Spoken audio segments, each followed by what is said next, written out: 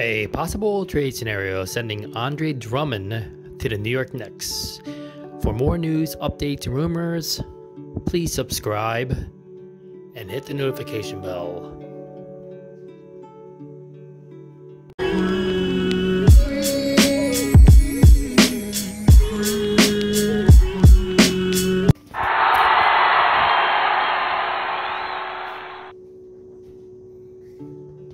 Hello NBA fans, Jason G is back with another video. I hope everyone is having a good day.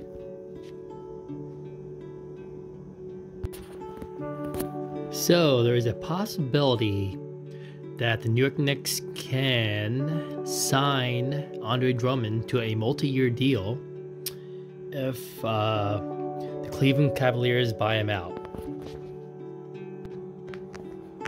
He is owed $28.7 million on his expiring contract. Other teams that are interested in Andre Drummond are the Brooklyn Nets and the Los Angeles Lakers.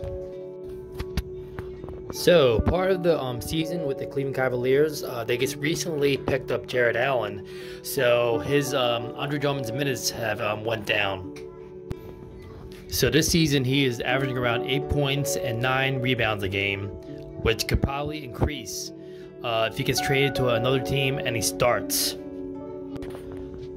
So basically, their starter is Nerlens Noel, and Mitchell Robinson has been hurt since February.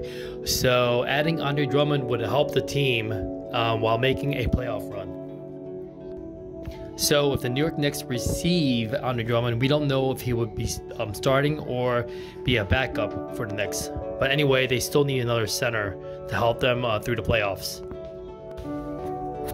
So I want to hear from all the NBA fans and New York Knicks fans. What do you think about this possible trade scenario? Is there any pros and cons?